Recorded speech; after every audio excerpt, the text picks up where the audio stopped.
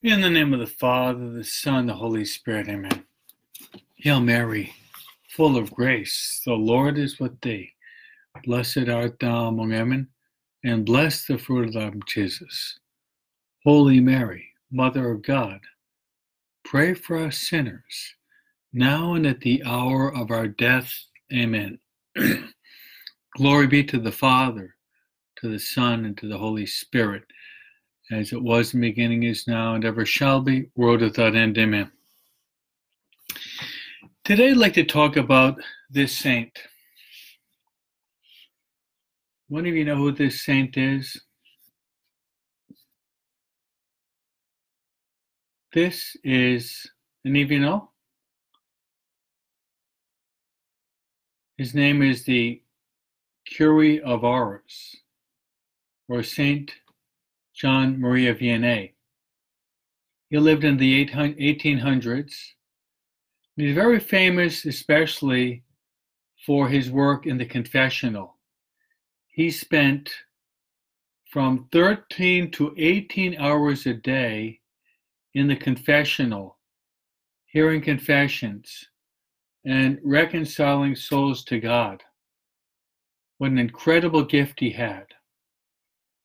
He had people waiting to go to confession for days, traveling all over France, traveling all over Europe to come to this holy man of God, somewhat like Padre Pio. And he lived into his 70s. This is the portrait of the Cure of Ars, St. John Maria Vianney.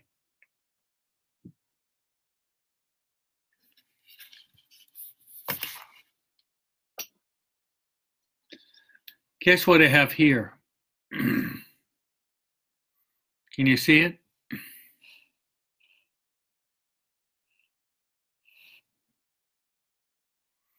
Guess what this is? Any of you know? This is a relic. This is a relic of the Cure of Ars. You can see it almost touching you. Nice and big. It's a relic of, you can see Jean Maria Vianney. A relic of the Cure of Ars. Now, maybe you know this, but a relic, there are three types of relics. There is what is called a first-class relic, then there's a second-class relic, then there's a third-class relic. The first-class relic would be this. I'm going to show you a first-class relic. Are you ready?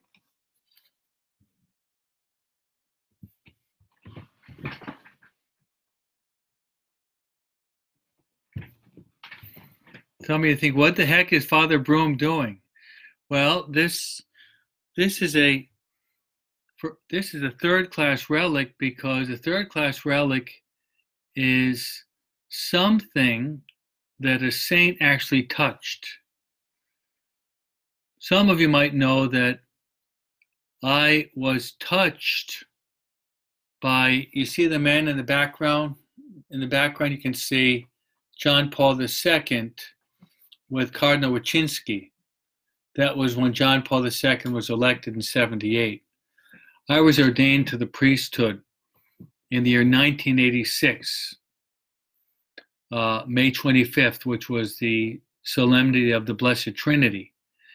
In the course of the celebration, John Paul II, you can see behind us, came up and he placed his hands on my head.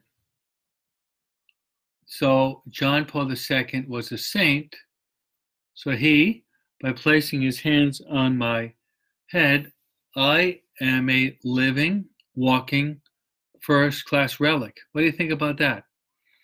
For that reason, when my barber cuts my hair, she saves some of my hair, because my hair is a relic.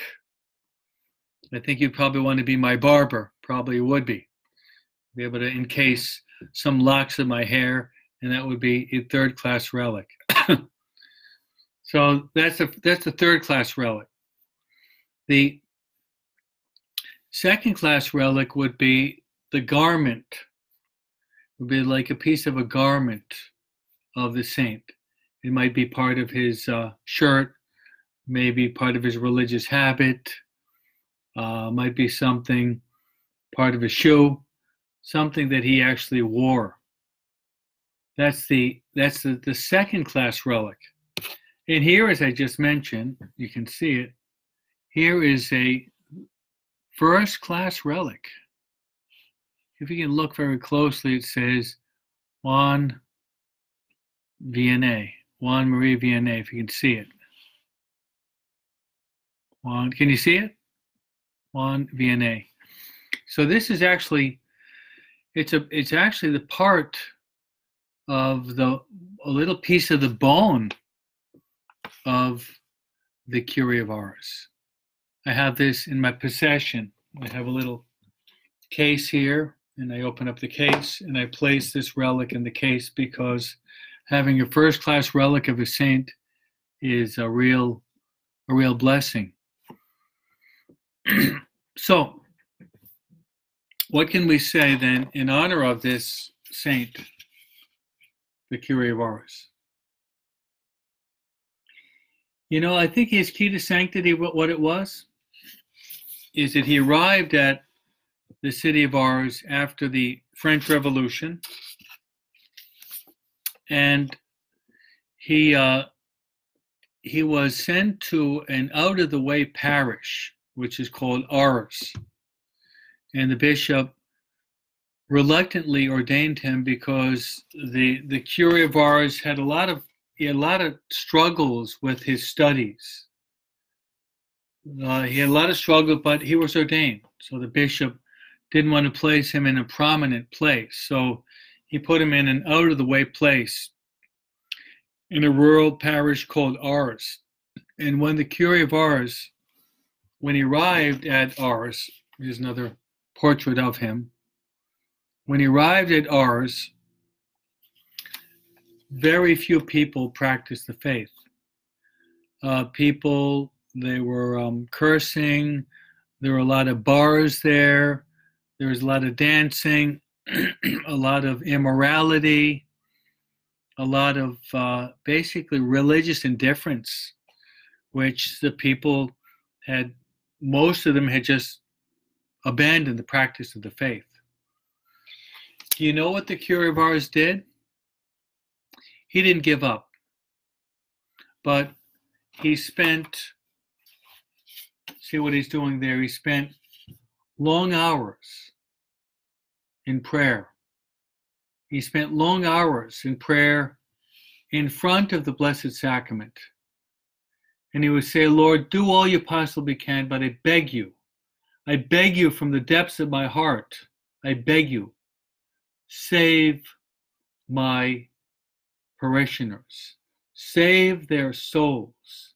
So with tears and long prayers and vigils, the Cure of Ars implored the Lord for the salvation of his parishioners. It's like Jesus said, ask and you will receive, seek and you will find, knock and the door will be open to you. Whoever asks receives, whoever seeks finds, whoever knocks the door will be open. So he spent long hours, evenings, in prayer. Another thing he did was, Jesus said in the gospel, after he cast out the devil from this individual, he said, some devils can be cast out only by prayer and fasting. So the Cure of Ars decided to add to his prayer fasting. So he would spend long hours without eating. And then a typical day in the regimen of the life of this great man of God was he would eat a potato. Maybe you've heard An apple a day keeps the doctor away. A potato a day keeps the devil away. Maybe you like that one. But he would eat maybe 1 or 2 potatoes a day. So he prayed and he fasted. He prayed and he fasted. And another thing he would do was, when he arrived at Ars, the rectory had some elements what he thought were of luxury. So he got rid of his bed. He got rid of his bed, and he decided that he was going to sleep not on the bed, but he would sleep on the floor. While he was sleeping on the floor, the devil would come to visit him, and the devil would insult the Cure of Ars. He would insult him with sarcasm and call him a potato eater. You potato eater, what are you doing? So the devil would taunt him. The devil would mock him. The devil made fun of the Cure of Ars. He did something else. I'm not going to recommend that you do this. You should all have a good spiritual director. You, my friends who are following me online, you should all try to have a good spiritual director, because we all have blind spots. We all have areas that we can't see clearly. Unless we have a spiritual director, we cannot direct ourselves. As John the Cross says, he who has himself as a director has an idiot as a follower. We cannot direct ourselves because we all have these blind spots. But what he would do was, he would take a whip and he would actually strike himself in the back. That's called the scourging, or sometimes it's called the discipline. He would do it to such an extent that there would even be blood in his walls. He did this all. Why? Because the Cure of Ars, St John Vianney, had a great love for God. A great love for God. He wanted to love God with all of his heart, mind, soul, and strength. He wanted to love God totally, unreservedly. And it's a motivation for us. We're only going to be happy in our lives when we try to love God with all of our heart, mind, soul, and strength. We give ourselves to the Lord unreservedly. That's where we'll truly find our happiness, in letting God love us and loving God. But how do we show, do we really love God? If we love God, we should love what God loves. What does God love? God loves the human person. God loves the salvation of souls. So the Cure of Ars, loving God, love what God loves, and God loves the salvation of souls. For that reason, St. Thomas Aquinas defines love as such: love is willing the good of the other. I repeat, this is St. Thomas Aquinas now. Love is willing the good of the other. What is the greatest good of the human person? What do you think? What is the greatest good of the human person? It is the salvation of his immortal soul. So for that reason, the Cure of Ars would spend only about 3 to 4 hours at night sleeping. And he would get up about midnight. And he'd head over to the church. And he'd spend time in prayer. Then you have, after he was a priest for several years, he had long lines of people. And I say long lines of people that were outside the church waiting for him to come in so that he would hear their confessions. And he spent, as I said, 13, 14, 15, sometimes as much as 18 hours a day in the confessional. I've spent as many as 12 or 13 hours. But try to imagine being in your closet, a stuffy, asphyxiating, or cold closet. Imagine you're sitting there for 15 hours just listening to problems. How on earth could he do that? How on earth could this man do that? How? It's because he loved God. He loved God, and he loved what God loves. That is the salvation of souls. So what I'd like to do before I conclude, this is a little booklet from 10 publishers. It's the thoughts of the Cure of Ars. What I like to do, I like to just read one of his thoughts for your meditation. And then what I'd like to do, I'd like to give all of you a special blessing of the Cure of Ars taken from this first-class relic, hoping that all of you will pray for priests, hoping that all of you will go to confession, hoping that all of you will bring your family members to confession, hoping that all of you will make good confessions, hoping that all of you will maybe one day in your life make a general confession of your whole life, hoping and praying that all of you will have a very good year, that this year, 2020, will be a 2020 spiritual vision, that all of you will be able to grow in your love for God. So let's take one of the counsels of the Cure of Ars. Given that we're still in the Christmas season, in which we're meditating upon the joyful mysteries, I'd like to read and briefly comment a sermon from the Cure of Ars on the feast day of the purification, which would also be the presentation of the child Jesus in the temple. Listen to the words of the Cure of Ars. Listen to his words. This is from one of his wonderful homilies. Simeon gave back Jesus to his mother. He was only suffered to keep him for one moment, only allowed to keep him for one moment, Simeon. But we are far happier than Simeon. Why? We may keep him always, if we will. In communion, he comes not only into our arms, but into our hearts. What a beautiful reflection of the Cure of Ars. I'll give you a summary of that homily in my own words.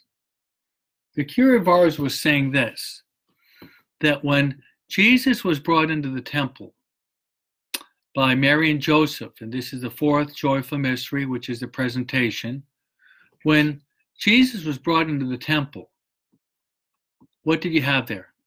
Simeon, as well as Anna, but Simeon was waiting for Jesus for a long time. And he took Jesus into his arms and said, Lord, now you can let your servant go in peace, because my eyes have seen the light to all the people, a light for all the people. And he said, and he'll be a sign of contradiction. Then he turned to Mary and said, and a sword of sorrow will pierce through your heart, so that the thoughts of many will be revealed.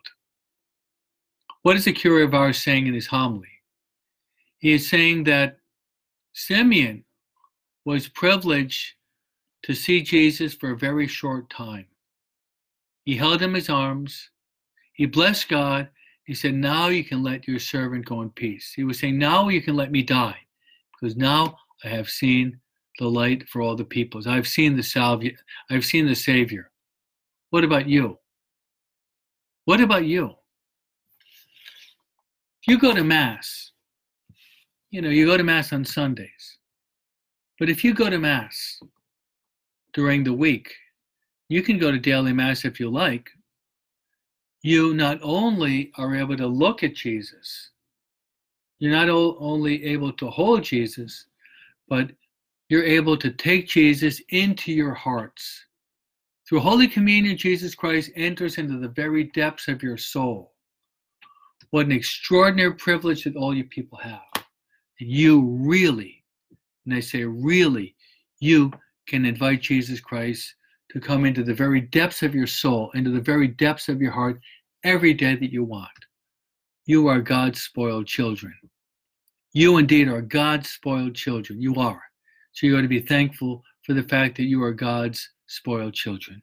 So, as I promised, that was just one of the many beautiful reflections of the Cure of Ars, and you can get this from 10 publishers, the thoughts of the Cure of Ars from 10 publishers.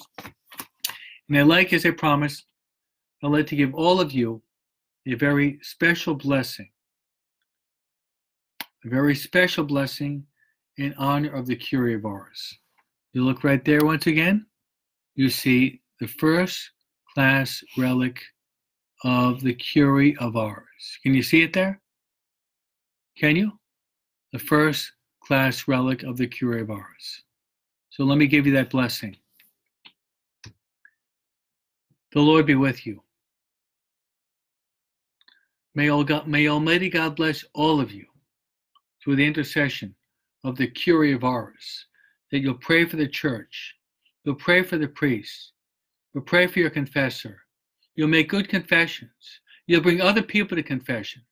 May Almighty God bless you, the Father, the Son, and the Holy Spirit. Amen. This is a first-class relic of the Cure of Ars. So may God bless all of you. You pray for me, and I will pray for you.